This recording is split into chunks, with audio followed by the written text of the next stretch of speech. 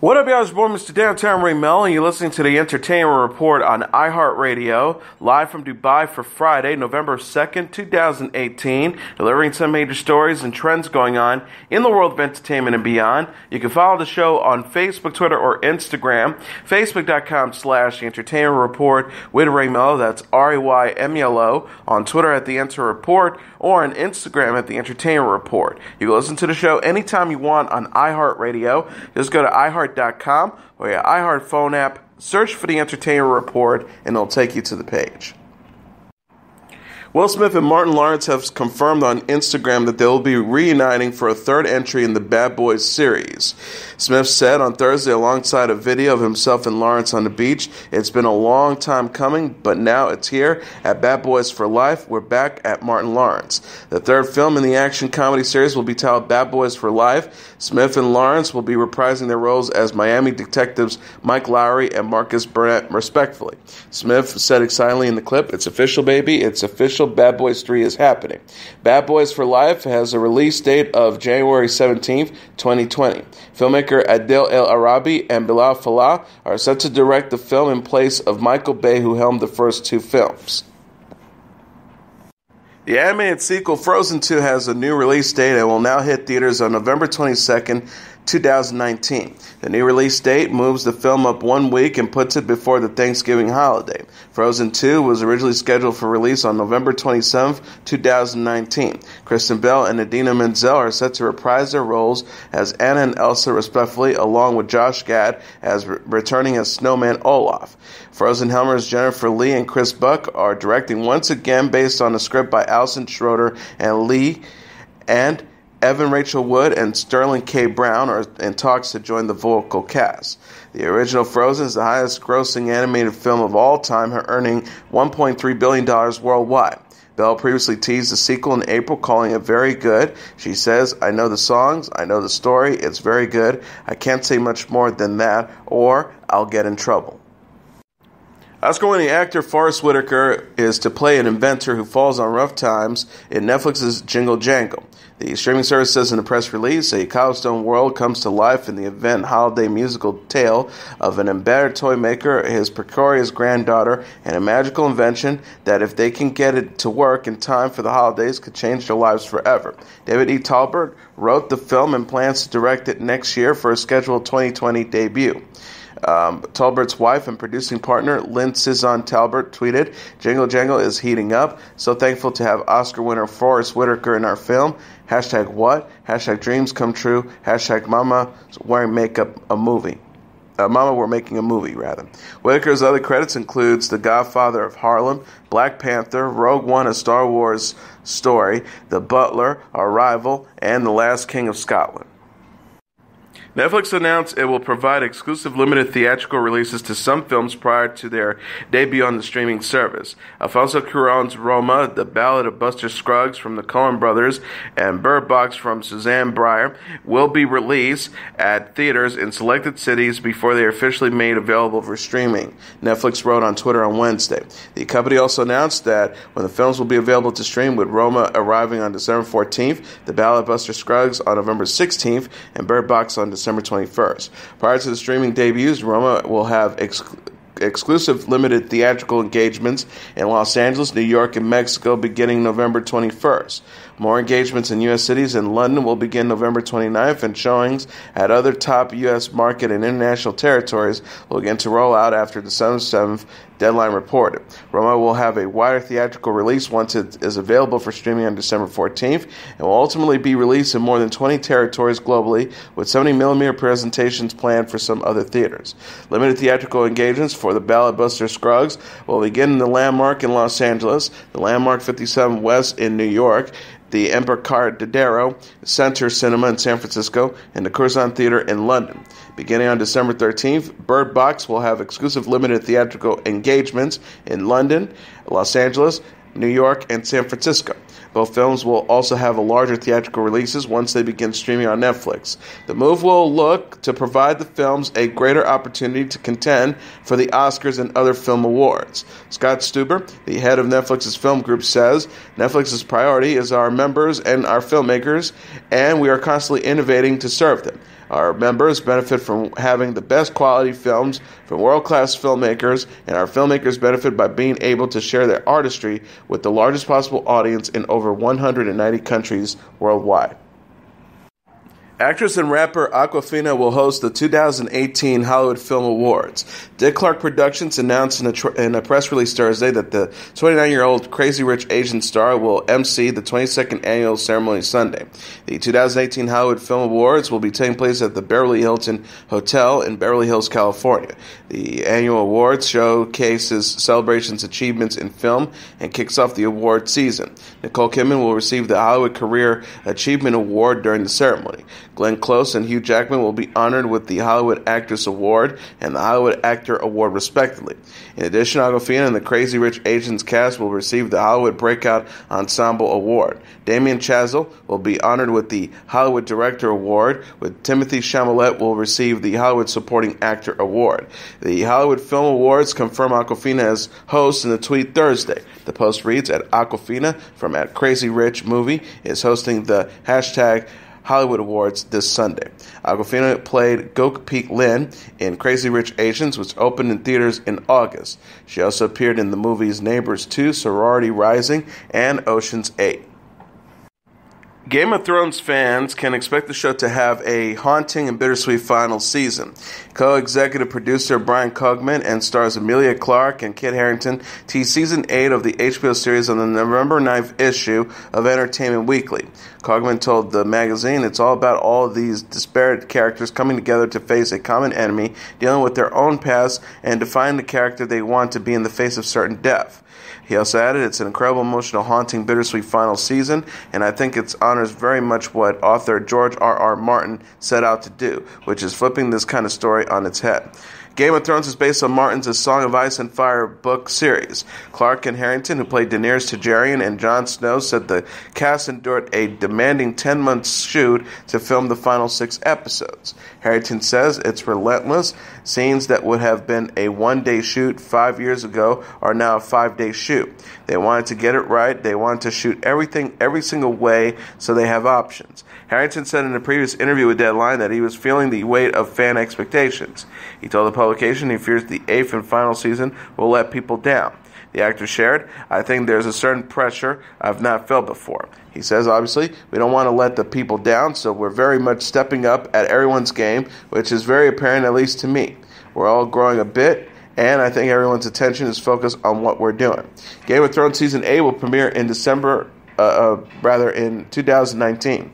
HBO is developing a prequel series starring Naomi Watts and Josh Whitehouse that is set thousands of years before the events of Game of Thrones. Domesticity will be a welcome change or challenge for Claire and Jamie in Season 4 of Outlander, which debuts Sunday on Starz. The latest chapter of the sci-fi romance finds the lovers, played by Katrina Balfe and Sam Heughan, beginning their new lives together in 18th century North Carolina, following a time-travel-induced 20-year separation and death-defying exploits that took them from Scotland to France to Jamaica. Balfe told the crowd at New York Comic-Con, it is much more settled and content place that we have ever gotten to explore before. Obviously, it's Outlander, so there's always going to be external forces, but I don't think there are cliffhangers again about whether this couple will stay together or not. That's pretty certain that they are solid. Balfe said at another event at the Paley Center for Media in New York that Claire and Jamie's innate personalities aren't transformed because they are living somewhere new. She says, we're telling the story of immigrants arriving in a new country, and generally people, when they arrive somewhere, they retain so much from where they came from. It's that way of bridging that gap of who you are and this new place that you're in. However, Heughan thinks the characters are profoundly impacted because the new world represents freedom and opportunity. Heughan says, we are constantly dealing with the drama in previous seasons of trying to find each other or trying to find a place to stay, and here finally they find that, and the land of America seems to be a very positive place for them. There's a lot of danger, obviously, but they are together at least. Based on Diana Gabaldon's novel, the show begins when Claire, a British World War II nurse, is magically transported to perilous mid-1700s Scotland, where she falls in love with and marries Highland warrior Jamie. Pregnant and fearful that Jamie has died in battle, she returns to her own time and first husband Frank, with whom she spent 2 decades raising her daughter. When Brianna is grown, Frank announces that he wants a divorce but dies in a car crash before it's finalized. Freed from a loveless marriage and armed with evidence that Jamie survived the war, Claire goes back to the 18th century to find him. Trailers and interviews have hinted that Brianna, played by Sophie Skelton, will eventually follow her mother into the past. Sideways and Designated Survivor actress Virginia Madsen is to star in the new live-action series Swamp Thing. The DC Universe Twitter feed said Thursday Virginia Madsen at MadLYV joins hashtag DCU Swamp Thing as Maria Sunderland. Welcome to the hashtag DC Universe. Gotham alum Crystal Reed was cast in September as Abby Crane in the Louisiana set supernatural drama. Deadline.com said that the show is slated to debut in 2019. No casting has been announced yet. James Wan, Mark Vehement, Gary Dalber, and Michael Clear, the team behind the horror hits The Conjuring, It, and Annabelle, are adapting the comic book property from the new DC Universe digital subscription service, which is the home of Titans. Len Wiseman, whose credits include Sleepy Hollow and the Underworld franchise, is directing Swamp Thing. Production is to begin next year on the horror drama Penny Dreadful City of Angels. Set in 1930s California, the series is a follow-up to Penny Dreadful, which took place in late 19th century London. The original show starred Josh Hartnett, Eva Green, Patty LuPone, Harry Treadwell, and Timothy Dalton. It ran on the cable network from 2014 to 2016. It is now streaming on Netflix. Penny Dreadful creator, writer, and executive producer John Logan is also on board for City of Angels, which is a press release said it would steep in the Mexican-American folklore and social tensions of the era. No casting for the new show has been announced yet. Logan said in a statement Thursday, Penny Dreadful, City of Angels will have a social consciousness and historical awareness that we chose not to explore in the Penny Dreadful London storylines. He also added, we will now be grappling with specific historical and real-world political, religious, and social and racial issues. In 1938, Los Angeles was faced some hard questions about its future and its soul. Our character must do the same. There are no heroes or villains in this world, only protagonists and antagonists, complicated and conflicting characters living on the fulcrum of moral choice. Jersey Shore star Mike The Situation Sorrentino is a married man. Us Weekly confirmed the 36-year-old television personality tied the knot with Lauren Pesky at a wedding Thursday at the Legacy Castle in Pompton Plains, New Jersey. Sorrentino's Jersey Shore co-stars Jenny J. Wow Farley, Nicole Snooki Polizzi, Ronnie Ortiz Magrell, Paulie Di Vecchio, Vinny Gardolino, Dina Nicole Cortez, and Angelina Pinnervec were among the guests in attendance. Sorrentino and Pesky told the magazine, we are so incredibly excited to be again our journey as husband and wife. They added, we are each other's best friend and together we can handle anything. Thank you to all of our family, friends, and fans who have supported us every step of the way. Jim Tan's Lawrence is the new GTL. Sorrentino had dedicated sweet pearls to Pesky on Instagram ahead of their nuptials. The star wrote, today I married my best friend, my college sweetheart, my everything. Together as a team we can accomplish anything. He says, I am so grateful that you are by my side. I promise to be my best self every day and make you proud to call yourself Mrs. Sorrentino. I love you with all my heart. Here's to our big day today. Sorrentino got engaged to Pesky on Jersey Shore family vacation in April. His co-stars helped him pull off the dream proposal in Miami. Pesky said at the time, my dream ring, my dream man, and dream proposal, couldn't have asked for anything more. Thank you, my love, at It's The Situation, and to your amazing friends that went above and beyond for us in Miami. We're so blessed. Sorrentino is known for starring on the MTV series Jersey Shore and Jersey Shore Family Vacation.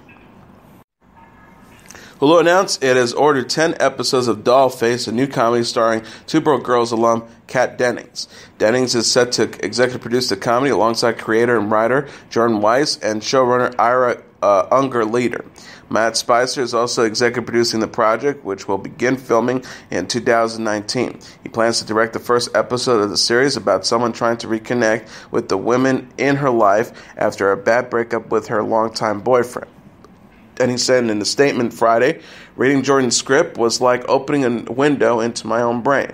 I'm so inspired by the stellar team we have around us and the unique world of this show, especially with Matt Spicer at the helm.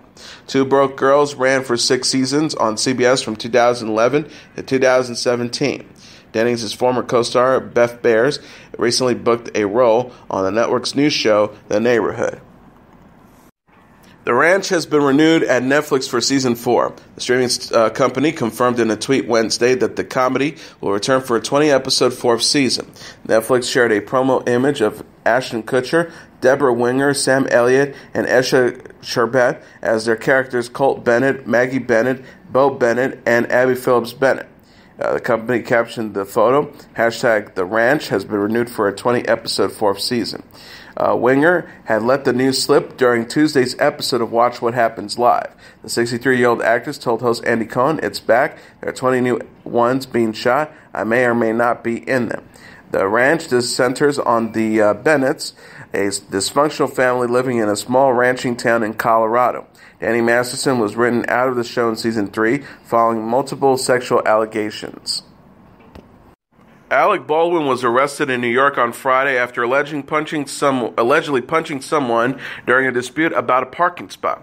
Police confirmed the 60-year-old actor, who had been making headlines during the past 2 years for playing President Donald Trump on Saturday Night Live, was arrested Friday in the West Village. Investigators said Baldwin allegedly punched a man during an argument about a parking space.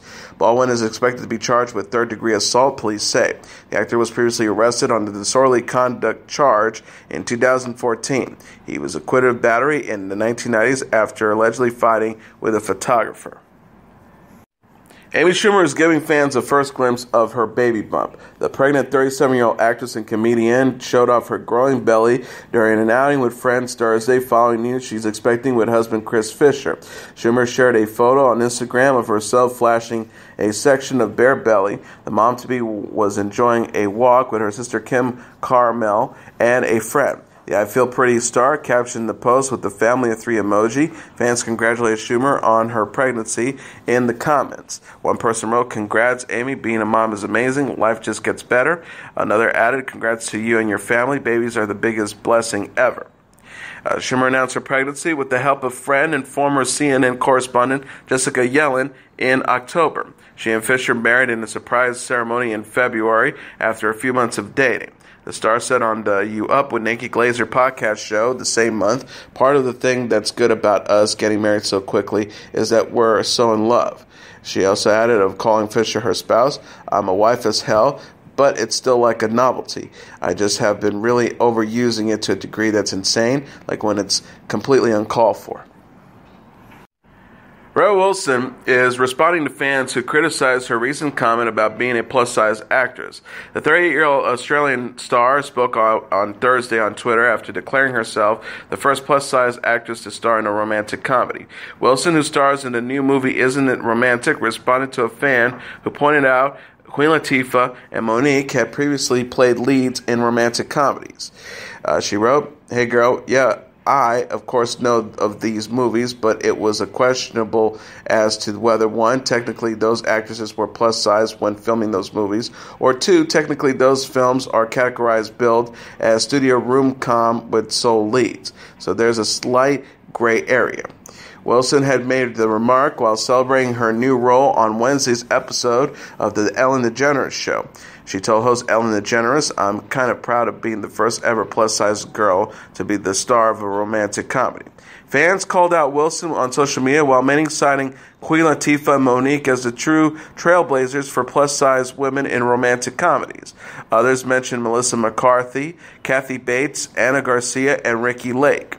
One person wrote, "Oh, we just ignored the string of films Queen Latifah did when she was cast herself opposite every fine black man imaginable. Don't get me wrong, her movies look cute, but what we're not going to do is erase a rom-com pioneer." Another added, "Here we have another example of the work of black women who did it first being erased. Queen Latifah and Monique both started romantic comedies." Isn't It Romantic opens on Valentine's Day in February. The movie co-stars Liam Hemsworth, Adam Devine, and Priyanka Chopra, and released the first trailer this week. Barbra Streisand joined Late Late Show host James Corden to sing a number of her classic songs in the newest edition of Carpool Karaoke. Streisand was featured on the popular segment on Thursday, picking up Corden in her car after the late-night host discovered that his vehicle was given a wheel clamp. The pair sang together Streisand's duet with Donna Summer titled "No More Tears, Enough Is Enough" from the film The Way We Were, Don't Rain on My Parade, From Funny Girl, mashups of Imagine What a Wonderful World, and the politically charged Don't Lie to Me from her recent release 36 album Walls. Streisand said, "Don't tell me not to live, just sit and putter. Life's candy and the sun's a ball of butter." Streisand and Corden also discuss how this music and film legend suffered from stage fright, how she's not the greatest driver, and how she once phoned Apple CEO Tim Cook in order to get Siri to pronounce her name correctly. Streisand said about performing in front of live audiences and her stage fright, "I don't get nervous, but I do enjoy it. I get scared. I just don't want to disappoint people." She told Corden about how she says, "Let go and let God," before taking the stage. Justin Timberlake hosted a round of Best Friend Challenge on The Tonight Show between his wife Jessica Biel and Jimmy Fallon. The competition, which took place on Thursday, involved Timberlake asking random questions about himself to see who knew him best. Timberlake was unable to speak during his Tonight Show appearance, having to rely on cue cards to communicate. Timberlake is suffering from severely bruised vocal cords, which recently caused the pop star to delay an October concert in New York City to his birthday on January 31st. Timberlake first asked his wife and close friend who his all-time favorite rapper is, explained that the question had two answers. Biel won the round after correctly writing down Mace and Andre 3000, while Fallon failed by jolting down Run DMC. Timberlake then asked what is his go-to cocktail, with Biel once again winning by answering Tequila Mule.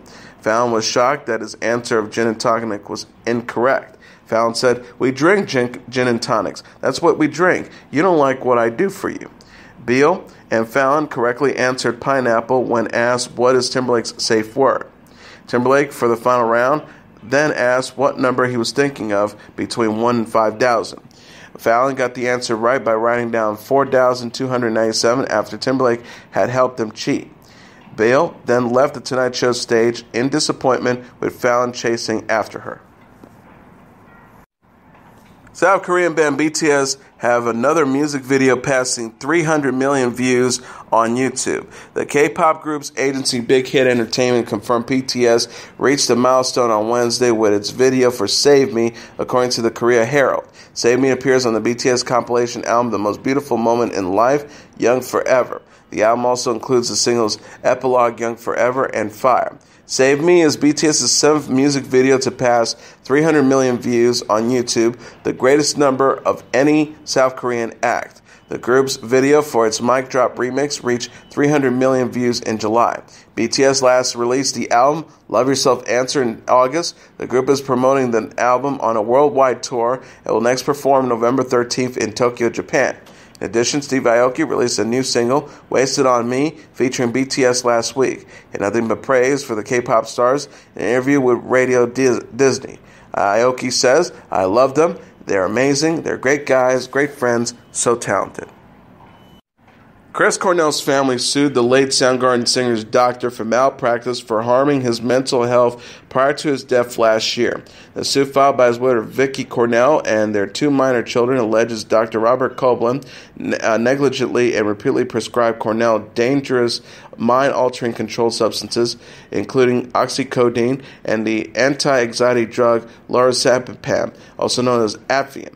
People reported. The suit states Coughlin failed to warn Cornell about the possible side effects of lorazepam, and the drugs clouded Cornell's judgment and caused him to engage in dangerous, impulsive behaviors that he was unable to control, which cost him his life. According to the suit, Coughlin prescribed Cornell 940 doses between September 2015 and his death in May 2017.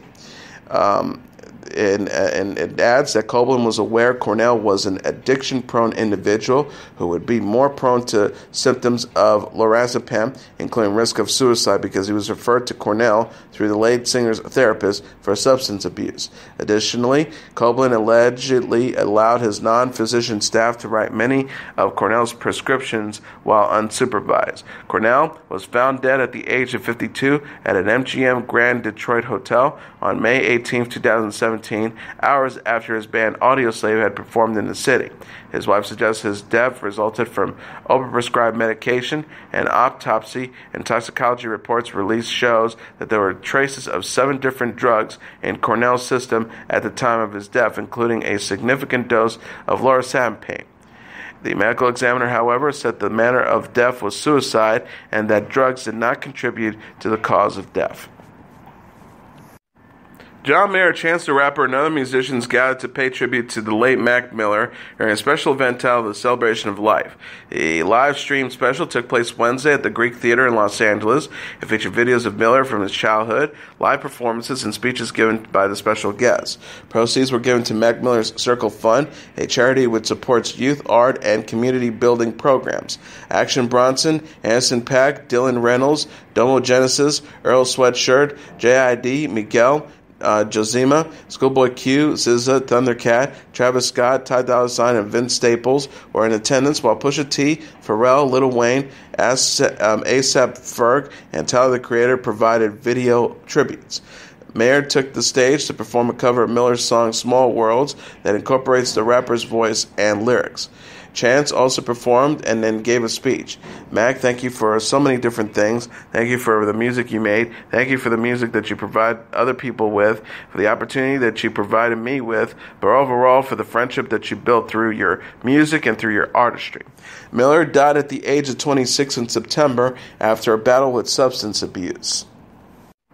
And now, let's take a look at what happened on this date in entertainment history. On this date in 1985, Miami Vice's soundtrack begins an 11-week run at number 1. Almost from its beginnings, television showed a remarkable ability to influence the pop charts, and not only by giving exposure to popular music artists on programs like American Bandstand and The Ed Sullivan Show. Many television programs also launched legitimate pop hits in the form of their theme songs like the Peter Gunn theme, Welcome Back, and theme from SWAT. But prior to 1985, no television program had ever launched a smash hit movie-style soundtrack album. The first one to do so was NBC's Miami Vice, a show that not only altered the landscape of television and fashion, but also sent the soundtrack album on the same name to the top of the Billboard 200 albums charts on this date in 1985, a spot that would hold for the next 11 weeks. The genesis of Miami Vice is the stuff of television legend. It came about in the form of a memo from NBC's head of programming, Brad Tarketoff, in which he documented one of his brainstorms simply as MTV Cops. Inspired by MTV's growing influence on the music industry, Tarkov reasoned with a slickly produced, visually arresting cop show could become to television essentially what Duran Duran was to music. Under the creative guidance of producer Michael Mann, Tartakov's vision took shape in 1984 when it debuted on NBC's fall schedule. Subsequently, opposite the ratings of the Juggernaut Falcon Crest on Friday nights at 10 p.m., Miami Vice struggled in its first season, but catapulted into Nielsen's top 10 in the autumn of 1985. Simultaneous with the television show's rise to popularity, its instrumental theme song by Czech composer Jan Hammer was climbing the Billboard pop charts. The popularity of that single, in turn, drove sales of the soundtrack of album Miami Vice, which featured not only Jan Hammer's theme song and other examples of his incidental soundtracks, but also several original songs written expressly for the show's fall season, including Smuggler's Blues and You Belong to the City by Glenn Frey. The album also featured previously released songs that had been featured prominently in the program's signature music montage, such as Phil Collins' In the Air Tonight and Tina Turner's Better Be Good to Me. In demonstrating how 5 scenes worth of difficult expository dialogue could easily be replaced with a 90-second visual montage set to mood-appropriate pop music, Miami Vice made a significant creative impact on the future of American television. It demonstrated how much additional revenue a television show could generate by releasing soundtrack albums of pre-existing popular music. It had a significant business impact as well. And that is your entertainment report for Friday, November 2nd, 2018. I'm your host, Mr. Downtown Ray Melo. I'll be back on Monday to deliver some major stories and trends going on in the world of entertainment and beyond. You can follow the show on Facebook, Twitter, or Instagram. Facebook.com/The Entertainment Report with Ray Melo. That's RAYMELO. On Twitter at The Enter Report, or on Instagram at The Entertainment Report. You can listen to this episode or any previous episodes of The Entertainment Report anytime you want on iHeartRadio. Just go to iHeart.com or your iHeart phone app, search for the Entertainment Report, and it'll take you to the page. Everyone have a great weekend. Be sure to turn your clocks back. Good night, and God bless you all.